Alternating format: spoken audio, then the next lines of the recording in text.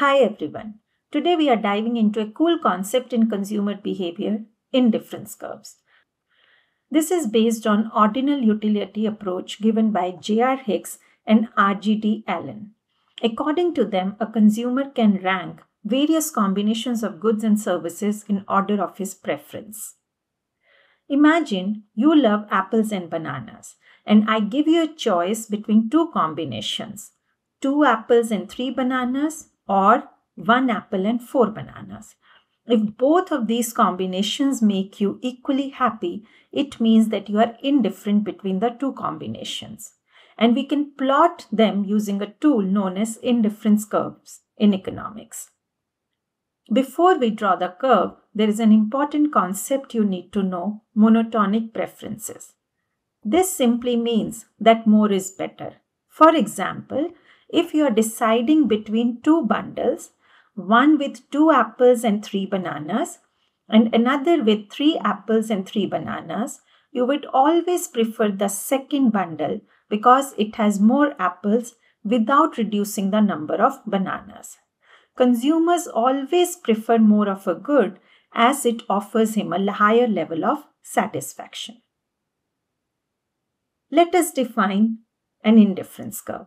An indifference curve refers to the graphical representation of various alternative combinations of two goods that provide the same level of utility or satisfaction to a consumer. The consumer is equally happy with any combination on the curve.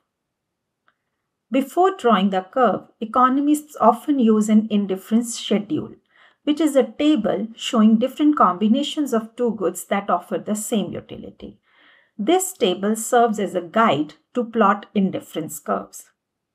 Once we plot the combinations of apples and bananas from the indifference schedule, we get a smoother, downward sloping curve called the indifference curve.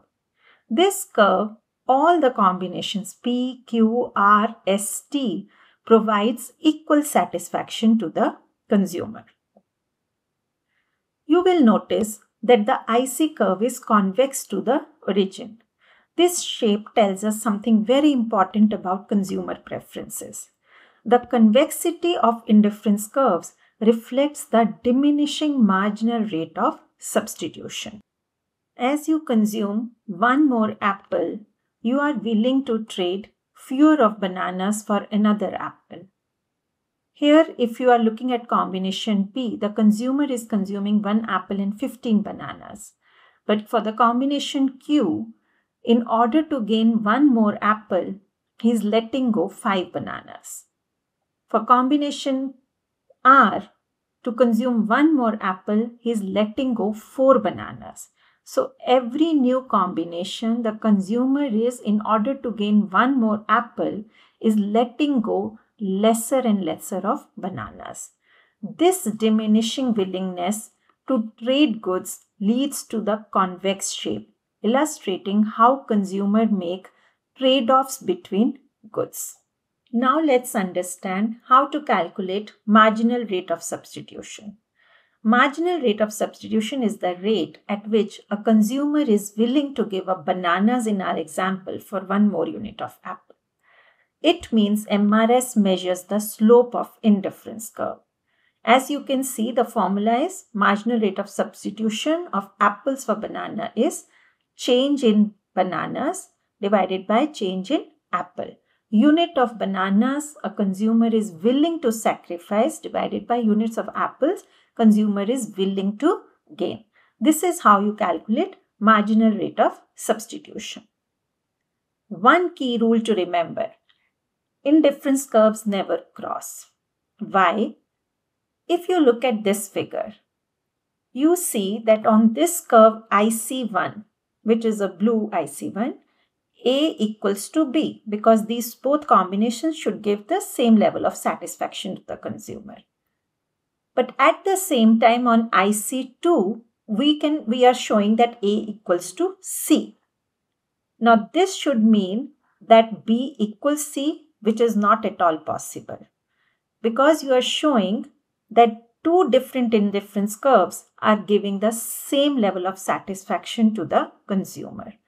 Always remember that each indifference curve represents a specific level of satisfaction, and crossing curves would imply a consumer is equally happy with two different satisfaction levels, which is quite impossible. Also, if you could move to a higher indifference curve, it will make you even happier. Each curve represents a higher or lower level of satisfaction depending on how far it is from the origin. Curves further away from the origin indicate higher satisfaction levels. So that's the magic of indifference curves. They help us understand how people make choices that balance their preferences.